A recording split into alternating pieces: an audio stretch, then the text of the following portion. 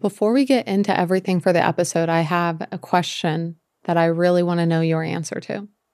If you were to wash your brain, would you use hot or cold water?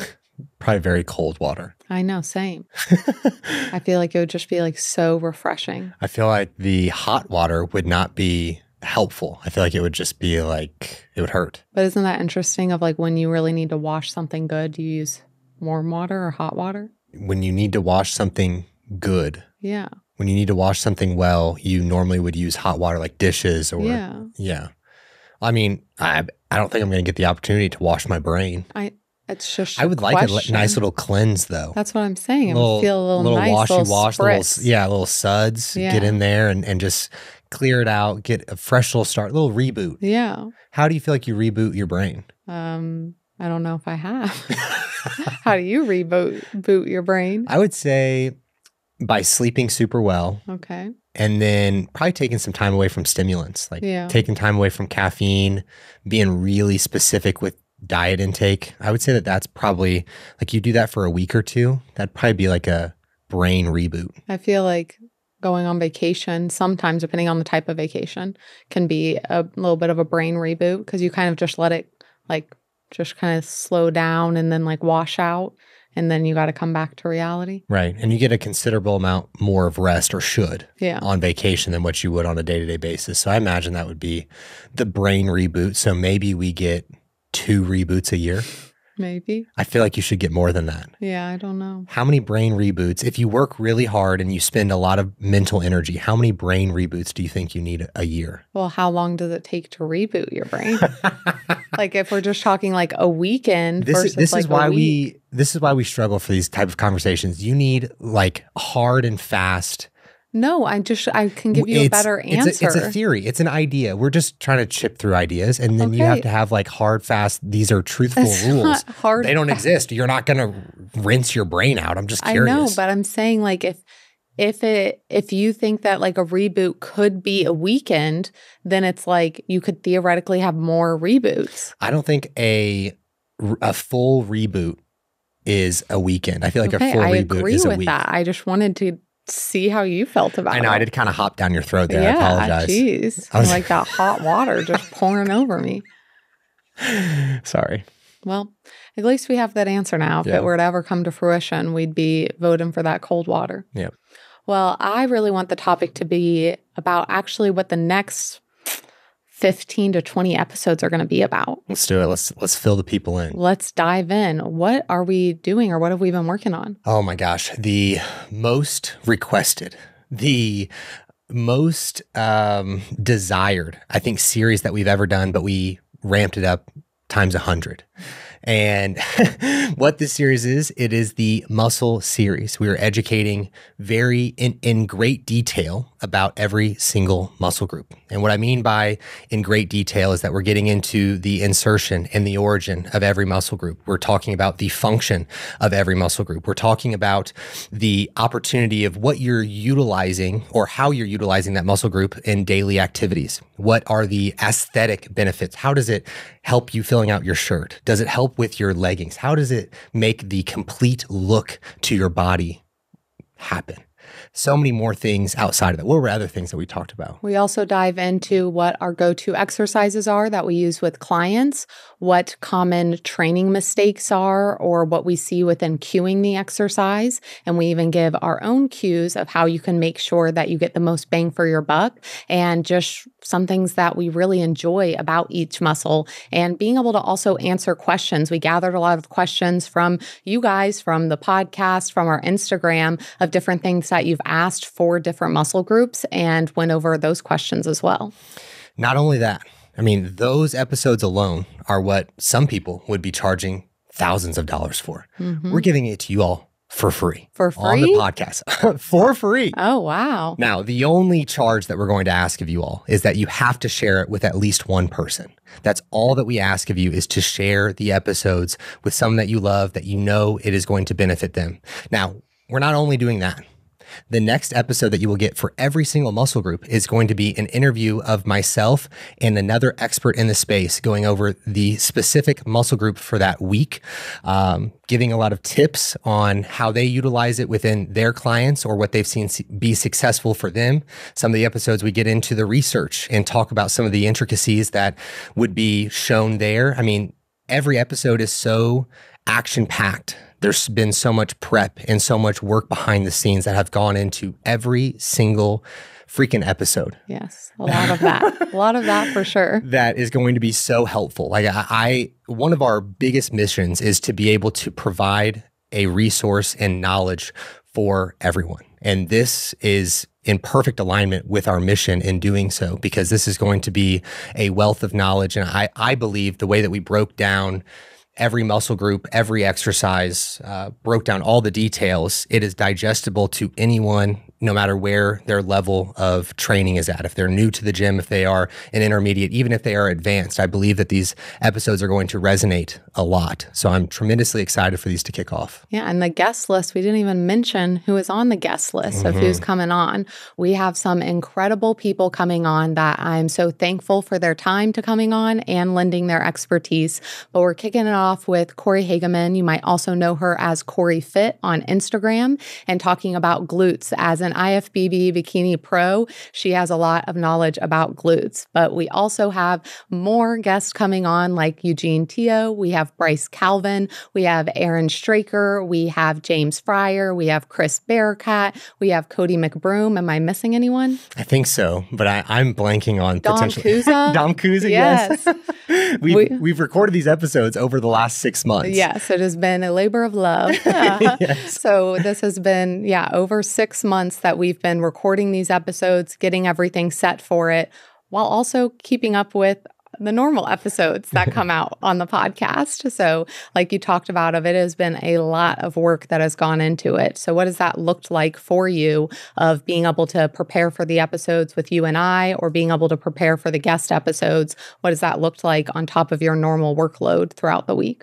So if you are a consistent physique development podcast listener, you know that we haven't done a whole lot of interviews. It's been episodes of Sue and I throughout the time of us just talking on topics, and we would prepare by researching on the specific thing that we were talking about. And so this was my first experience being able to prepare for interviews, which was daunting at the beginning, and you put me in places of being a little bit more anxious and nervous going into the interviews because I didn't know if I was really doing a great job or whatever the case may be. But how I went about it is that I would watch previous interviews for the people that we were interviewing to see kind of what questions they were getting. I didn't want to just replicate some of the questions that they received in other podcasts, because I'm sure that if you guys are familiar with them, you've already heard those questions answered. And I wanted to be able to bring questions to you that were going to be brand spanking new, things that you're going to be interested in hearing. And so I listened to a lot of interviews, and then I also did a lot of research on my end of going through the anatomy, all the things that we did for the education series, but getting into greater trenches of what does that person's experience or expertise really dive into? Are they someone who works more with competitors? Are they someone who works more with lifestyle clients, or whatever the case may be? What is their content on social media? I did a lot of back end work to get myself prepared for these interviews. I'd often come up with 30 to 40 total questions that I felt would be beneficial for me to ask. And then I would try and trim it down to 20. And then I try to trim it down to like my best possible 10. And then that allowed for me to be in the best spot to get into these interviews. I thought they all went swimmingly well, of being able to dig into the brains of each person that I had the opportunity to interview. And I'm really excited about them. Yeah, well, I can tell you from reviewing all of the episodes that you did do a really great job. There were some that you would come out of it and be like, I don't know how that went. And I would be listening back to it and I'll be like, it went really freaking well is how it went. So I'm very excited for it to get into the hands of everyone else. And I still can't believe you said free, that we're giving this away for free. All for free. Okay. Very, very interesting business decision, but I will trust you that we should do this for free for something that should be worth thousands. I'm still a little bit in shock there. It's hilarious because every interview has been like, you guys are doing this for free. Like you're not putting this behind a paywall. You're not opening a Patreon account. You're not starting a course with this information. You're just giving it away. And we're like, yeah. because it's in alignment with our mission. Yeah. And I do think that this is going to be a resource to help everyone. And as much as we could profit from creating a course or putting this behind a paywall, I think that it's going to, I believe a lot in putting good out and good comes back. And this is a lot of good going out. And I have a lot of faith in that. I agree with that. Now, when it came to picking the people, obviously, they have an incredible repertoire. I mean, incredible coaches across the board, some with some very special letters after their name, like a really, really great group of people that are experts in the field. How did you go about choosing who was going to be for different muscle groups? So this is a great question because we went through a lot of back and forth of creating a list of possible guests and then being able to give reason to each of them. And then we were able to cross people off the list that didn't make sense after we went into greater detail. And so the thought that went into it was, what do I see if it was a coach? What do I see that their clients are improving in? Do I see that there's a consistency of this muscle group is getting better and better with all of their clients across the board? Do they have an expertise in that, or are they making more content educating on this particular muscle group? If they are someone who is utilizing social media as a platform to post their own progress, is this a muscle group that they have had a lot of experience with and growth, particularly with that? Those were two factors that I took into consideration, but also the rapport between myself and the coach was important to understand as well. The relationship and being able to have great dialogue and be able to get into their brain was important to me. So I picked people who I was able to already have a base of connection with, that we were able to expand upon that and get deeper into the weeds with all the things that we talked about.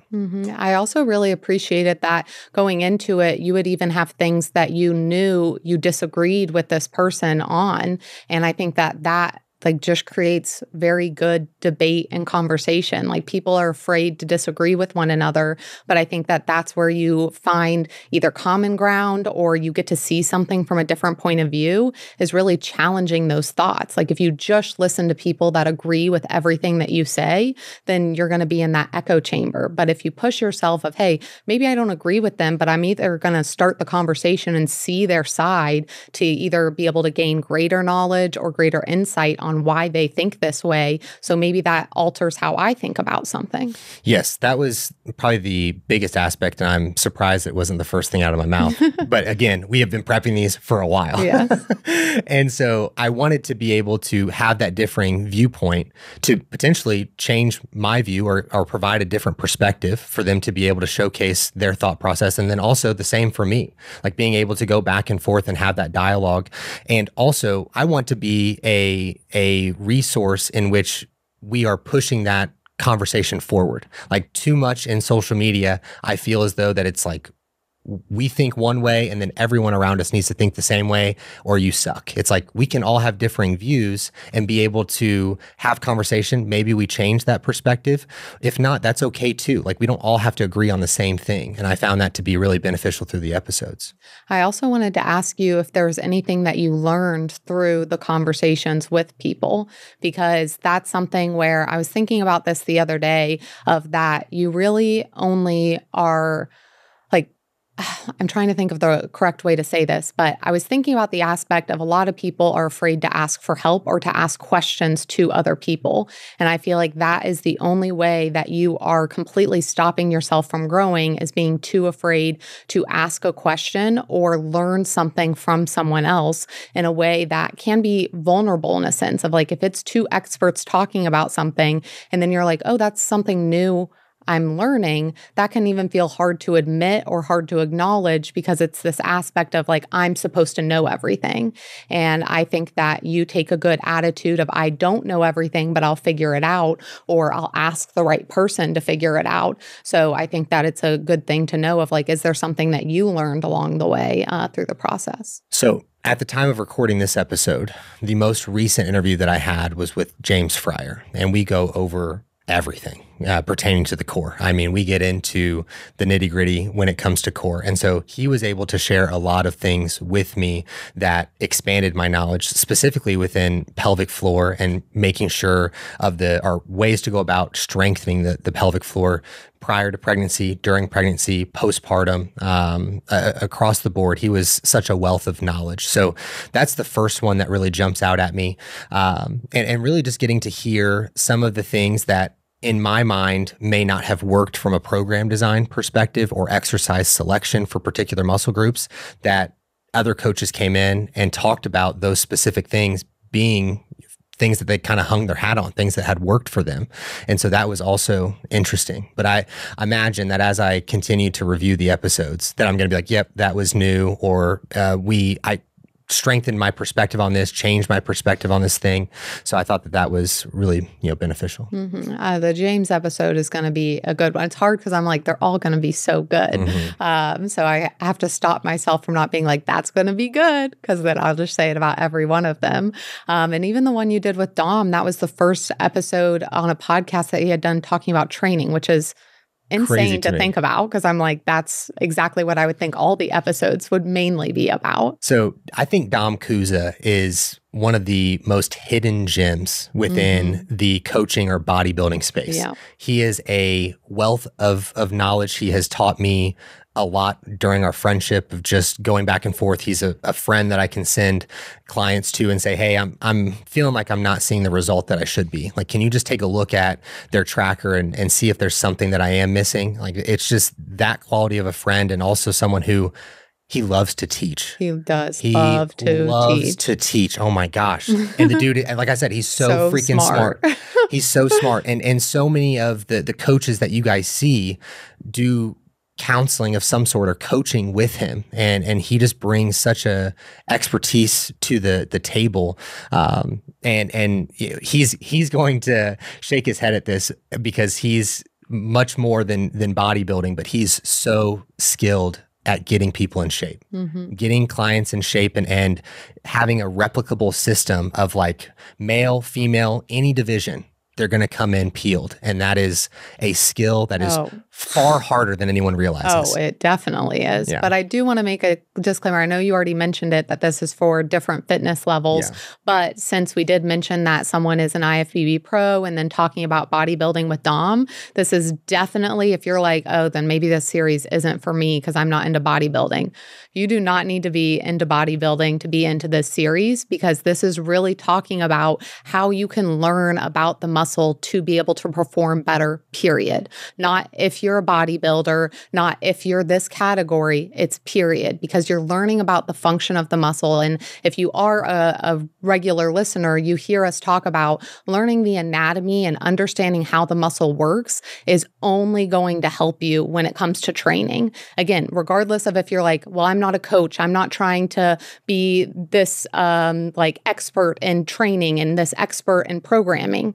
You don't need to be, but you do need to understand what you're doing to some degree to be able to really get the most bang for your buck. And that's what we really go over in this, is like, how do you get the most out of that muscle, and how do you see what you want to see? I would expand on that and say, by understanding the anatomy, you can go into any gym setting and get yourself set up in an exercise or with a dumbbell or with a cable to potentially be able to train that muscle. You don't have to be like, well, this equipment is taken, or this piece, I don't know what to do. It's like, I understand the anatomy, so I just need to move in alignment with the insertion and the origin and how that function works. And this also applies for anyone who's training at home and has minimal equipment. You understand the anatomy, now you can get a little bit more strategic and creative with the exercises that you are putting into place. Low reps is best. High reps is best. Fruit is so it's good for terrible you. You should lift heavy. High reps, carbs low are weight. needed. Keto Squats are bad for your Squats knees. are great You for your should knees. squat Knees over astrograph. toes. It's fine. It fits my macros. Is for idiots. When there are so many mixed messages going around, it's hard to know what you should even do or focus on. But that's exactly where physique development one-on-one coaching comes in. You might have heard of online coaching or even hired a coach before, but we believe in teaching you the why behind what we do while truly taking your life into consideration. We want to train, educate, and empower you to reach your goals and help you to stop spinning your wheels and just finally feel good. And hey, we're here to help you look good too. You need you. Your health is your wealth. So join Physique Development and let us be the last coach you ever need. So with this muscle series going on, what does that mean for just the podcast in general moving forward? Is it just going to be the muscle series then just for the next few months? I think we'll have some other stuff going on. Okay. Okay, a little hint, hint, nudge, nudge. I see what you're doing. Do you want to give them any insight on those other episodes? This is already too much. I mean, it's you guys are getting so much information here. It's going to be amazing. But do we want to even tease the other stuff? We don't have to get into that right now, giving them too much. I mean, if you follow along for our PD Digest, our newsletter, then you might be able to get a little bit more insight on that. But for starting off in July, which you're listening to this on the last Monday of June. So next Monday, July 1st, that is when the muscle series starts. And it is going to be every Monday through October 28th. So it actually ends on my birthday. How special. It's just all about me and my birthday. But there will be some other things coming along to be able to still hear us talking about different stuff and being able to have some more fun episodes. I know everyone's really been enjoying the Gym Girl chats, which makes me so happy because I have loved just being able to talk to my friends and multitask of I'm podcasting, but I'm also getting to catch up with my friends. So there will be more of that. We're just going to get the muscle series rolling and then we'll get into the rest of it. One thing I realized that we didn't mention with the muscle series is more free stuff we're giving away. Oh my gosh, really? More free stuff? Yeah. Okay. We're giving away a freebie of a cheat sheet for each muscle group if you listen to the episode. Yeah. So if you are someone like myself who is more of a visual learner or likes to be able to have even just words in front of them instead of just auditory, then this is going to be a dime for you. Because you will have basically the outline of the information that we talk about in a very easy to digest sheet, just a one cheat sheet that you'll be good to go. And actually, just a fun fact, if you have a PDF that you have on your phone and you open, you can save it to your book app on your phone. So if you have an iPhone, I don't know what it is for other phones, I'm sorry, but if you have an iPhone, the book app should already be on your phone. And I actually do that with training programs is whenever you send over my training programs, I save the PDF to the book app on my phone so I don't have to go look through screenshots or anything like that. So this will be a PDF one sheet. So instead of screenshotting it, which you also can't get the hyperlinks if you screenshot it, you can save it to the book, be able to still hit all the hyperlinks, get access to everything, because on top of the cheat sheet, there's also a playlist for each muscle group with the exercises we're talking about, going over exactly how to perform those exercises. It's a gem, dude. So, I mean, win. Yeah, super win. Yeah. But I just realized we forgot to talk about that. Do we want to set up? I'm just wanting to give away more. Let's just keep it rolling. Is there a way, how can we track if people are to share the episode? There's not a super duper easy way to track that, to my knowledge, at this time, unless people end up sending in, quote, proof. So it would have to be something of sending a screenshot or making sure that they tag us if they do share it with someone, something to that matter, which if someone is going the extra mile to share it or doing the one thing that we do ask that they do for all this free information, then taking a screenshot of let's say you send in a text to a friend and you're like, hey, you got to check out this series, taking that screenshot and emailing it to us, then we'll really make sure that we get it. But I'm figuring this out live on the spot because you're just asking me this.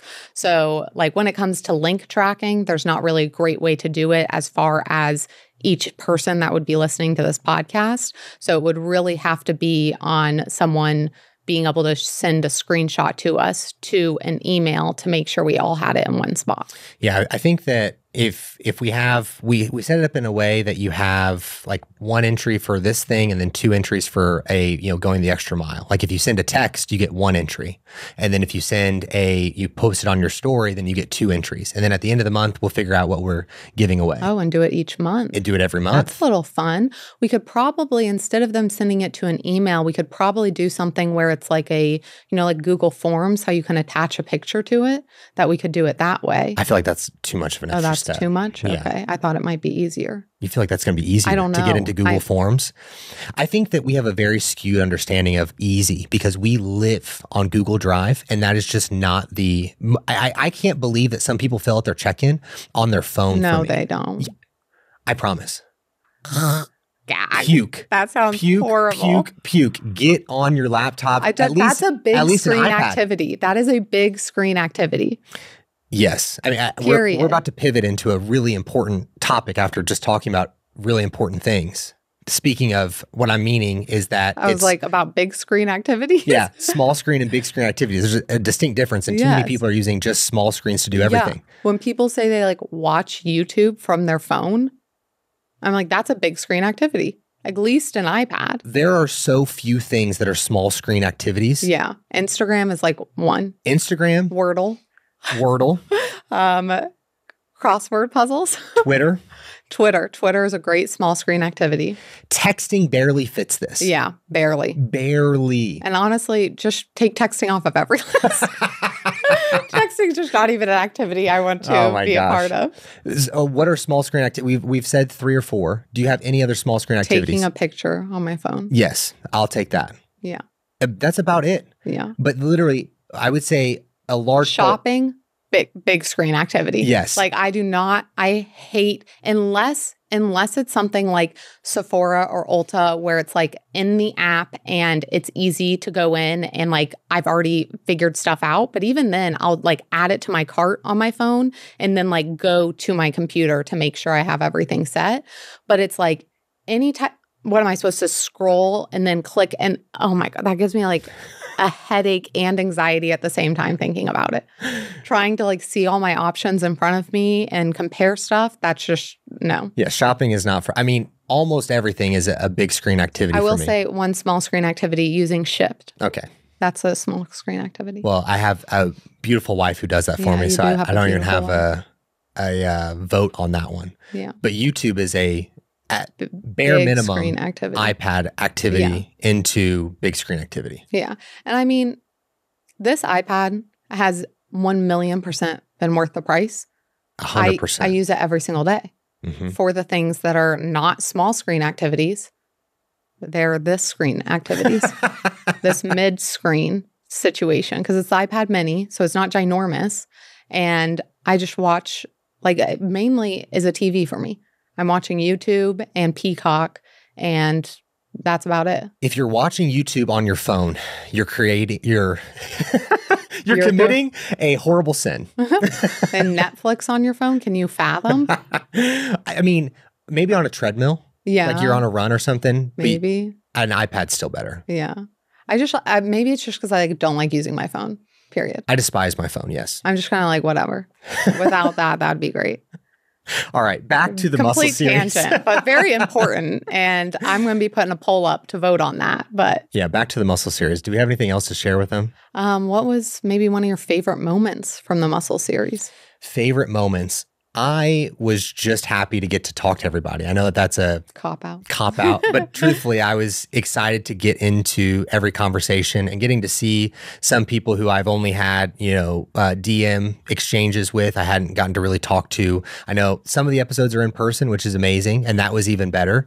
Some of them were. I was like, how many were? And then I looked down and I was like, oh yeah, there was 3, I think, that were in person. I think even more than. I think there may have been 4. Hmm. But anyway, there were some that were over Zoom and then some were in person, which were great. I think that there are going to be things that certainly surprise the listeners of what's been successful for some and the conversations that we had. I know that we're kicking it off with Corey's episode talking about glutes. And so one thing that we spent a good bit of time on was the sets per week conversation of how frequently we should be training glutes, how much we should be hitting each and every day or sessions that we have. How many sessions can we hit in a week's time frame and still see adequate recovery and growth? I think that's going to be really insightful for people. And we get into the details of what some individuals have recommended more publicly and maybe why that is a good idea or why it's not a good idea.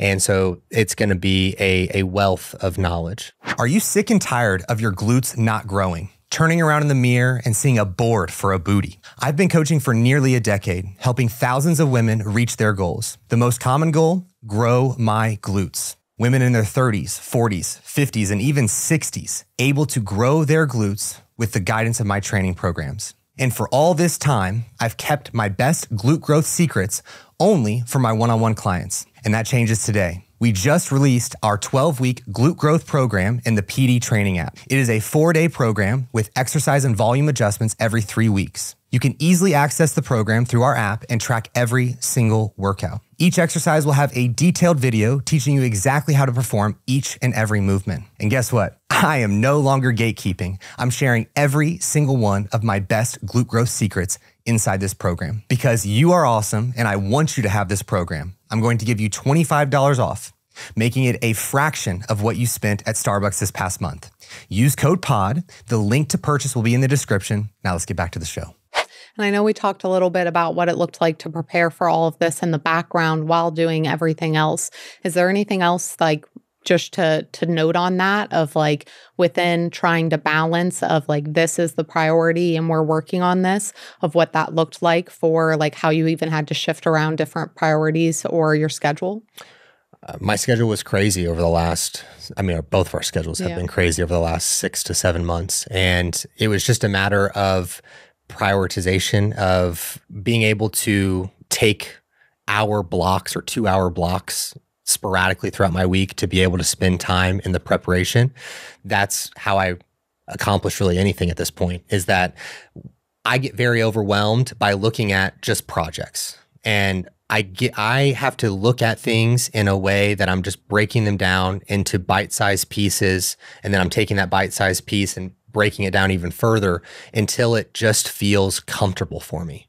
And so I did that with every single episode, and especially for the very first one that I did. Now, it was the very first episode was with Dom. So I had a little bit of an easier time with the preparation for that one because of the people that I talked to. I would say that he's the best friend that I have of the group. And he drove from Michigan for the day just to record the podcast, which was awesome. So shout out to Dom. Yeah, shout out to Dom.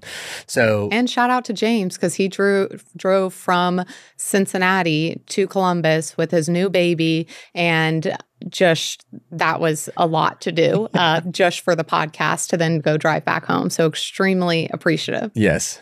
What were we talking about? We were talking about Dom and doing that episode in person. Oh, yes. The preparation part of it. So with the preparation, those first episodes, I was breaking it down into like 30-minute to 60-minute pockets. That was how I could focus, and it felt comfortable to me. And then as I got deeper into it, felt more comfortable with it, I was spending 2-hour blocks, and I was generally spending between 4 and 6 hours a week on just the preparation for the interviews, not including the preparation for the education podcast. And so and not including actually recording the podcast. Correct. Yes. It was a very large time commitment for me. So from a week-to-week standpoint, I was spending 8 to 10 hours solely on the podcast in preparation for the interviews, our education, and then also the other episodes that we were recording along the way. And you were so helpful in doing the Gym Girl chats. And I know that all the listeners have thoroughly enjoyed those episodes, which is great. But it was a lot added to both of our plates. And alongside client check-ins, as you guys can all imagine, the amount of talking that I'm doing on a day-to-day, week-to-week basis is a lot. And so managing my voice was probably one of the more challenging things. There was a lot of days throughout the last 6 months that I lost my voice midday. And it was like, well, I have to relax and rest because I can't answer check-ins, but I guess I could still do some of the prep work. So I would do that. And as we got into the later months and I was better able to manage it, my voice stuck around for more days. So that's good. That is good. It was a lot within organizing the different guests, because like getting guests on a podcast, of getting everyone's schedule and different time zones, making sure technology works. So we even had to re-record some episodes after doing them to make sure that they were the highest quality for you guys, because there were some with some dropped audio or a few dropped video. And even though we know a majority of people are just listening listening and not watching. We wanted this to be the best. And that also means that, of course, Alex deserves his flowers for everything he put into it. I deserve my flowers for organizing so much and keeping track of everything. But I cannot go through this episode without giving our team their flowers, because this has been a team project. Yes, Alex and I are very front facing, and yes, we are doing the work for the notes and getting everything set, but to actually have the production of the podcast, we definitely could not do it without David, who is our podcast producer, and we love you so much, David. We could not do it without Miguel, who is here in person with us, doing all of the video, making sure everything's all set with that. We could not do it without Cash, who helps a lot with our short form, and he has been an absolute beast, just making sure everything is set for that. And we could not do it without Tiffany, who is working on our email list. We couldn't do it without Kat, who is working on our social media posts and making sure everything's set for that. Couldn't do it without Rachel and Mary, who have been a huge help with getting everything connected for Alex and I. There has just been so many hands in on this that I am so incredibly thankful and grateful, because they deserve massive flowers as well, because there still is so many moving parts to this to really make this what we wanted. And with that, I think it's worth noting we have not been creating YouTube videos. And we made that decision when we decided to go all in on the muscle series that is launching next week, if you didn't know, July 1st. But we realized that bandwidth-wise, between everyone working on the muscle series, that we wouldn't be able to do what we wanted to do with it. And we had to make a really hard decision. We haven't talked about it publicly, even on the podcast, we decided to stop uploading videos to YouTube. Now, we do still have the podcast videos that are going up for those who watch those, but we stopped making specific content for YouTube to be able to have the bandwidth of the team to really propel this whole thing forward, and to get things going to where they need to go. So it has been a huge project. It has been a lot of moving parts, a lot to manage, and to make sure everyone is on the same page, and just could not do it without everyone involved. It would not come all together. So extremely, extremely thankful for everyone on the team. So shout out. Probably the best decision that we made was not doing the YouTube videos. Yes. If I was to look at it now and think about Miguel having to edit YouTube videos alongside everything that we've done over the last 6 months, and then also us planning the YouTube videos. Oh my gosh. We would all lose our terrible. minds. It would have been terrible. It would have not, it wouldn't have worked. Yeah. It would have been impossible. So, we made great decisions in just focusing on this, and it was a massive team effort. It's going to continue to be a team effort to get everything situated as it becomes live. But I'm really proud of it. Yeah, I'm extremely proud of the project and of everyone that worked on it, because it just feels really good to have everyone bought into doing something. And especially, again, with having the guests on and now making sure all of the guests have, okay, what date is it going live? Do you have all the information for what it is? Here's short form content for it, and getting all of that just together. It's been a lot, but it's something that I am very proud of. And especially looking back at the first time we did the muscle series, that this feels like a completely different thing altogether. Yeah, very much so. It's not going to hold a candle to what we were doing here the first time that we did it. It's not even going to be close. We just said, let's go all in on it, and let's make it happen. Yep. So if that didn't sell you enough to at least share it with a friend, then I don't know what will. But I hope that you enjoy the series. Is there anything else you want to tell people, either about the series or fill them in on anything? Tell a fun fact? I don't know. Tell a fun fact. I don't know. I mean, my brain's already shifting to the next project. Oh, goodness. Here we go. I got ideas, baby. I got ideas. No, thank you. Well, yeah, I'll give us a little bit of buffer time, but I've got ideas. Okay. And then for the giveaway situation, are we just going to say we'll have the actual of what to do in the show notes. Okay. Just so that if we do change what happens, that it's in the show notes. So check the show notes for how to win something that we'll figure out with I was thinking sharing. like $100 Amazon card. We can do that. Like a $100 Amazon gift card. Would you guys rather have a $100 Legion gift card Yeah. Would you rather have like $100 Revive gift card? Yeah, there's actually now, if you are on Spotify, it's not on Apple, but if you're on Spotify, if you are on the episode and you scroll down, there should be a question box. So if you have something specific that you would want to win, then let us know and we'll figure out maybe a glute program for some people. We'll figure it out. Yeah, maybe we do more than one winner every month. Yeah, there's so much to do. Depending on submissions, that's really what it's going to be about. Yeah, so we'll figure it out. We'll let you guys know. But thank you guys so much for all of your support thus far. Make sure that you share this whole series with a friend or a few hundred friends. And we would very much so welcome your feedback on everything as well, just because there are so many moving parts and we love to hear what you have to say. So thanks for joining us. We'll catch you next week, July 1st, for the first episode of the Muscle series. See you guys there. See you then.